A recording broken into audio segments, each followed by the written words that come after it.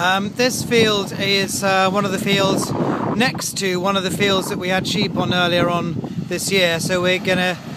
compare what we get off this field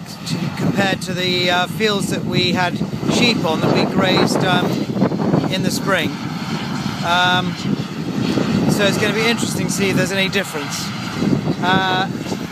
As you can see, this has also been undersown with clover,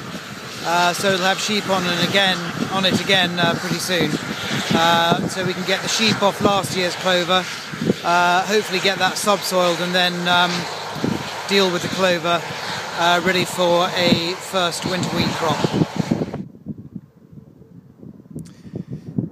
I'm just standing on one of the fields of wheat that's now been harvested that we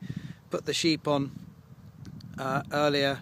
in the spring to graze the wheat. And just following on from my previous clips, speaking to the combine driver, you know, he feels actually that from the yield meter on the combine that actually there was no yield difference on the bits of wheat that the sheep grazed compared to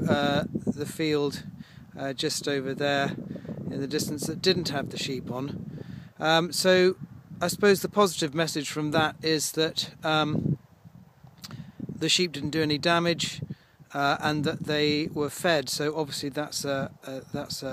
benefit. I think possibly the sheep did eat some of the more diseased lower leaves of the wheat, which looking at my previous clip, you know, possibly has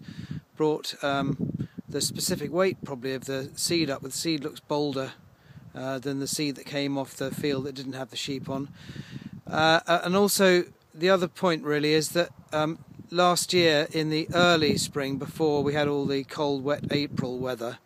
was very, very dry, and so it couldn't have been a better year really than sort of doing this experiment with the sheep, because this is very heavy soil and they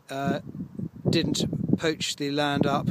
in that early part of spring, which can be very wet, and I think if it had been very wet the sheep might have done more damage. So I think it was a really good year to do it, just purely out of luck.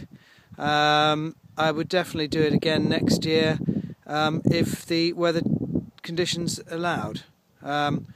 as I say, it doesn't seem to be that there's any yield benefit from having the sheep on there particularly, but when I get the yield maps back from the combine I'll take a more detailed look at those to see if I can spot any positive news from them.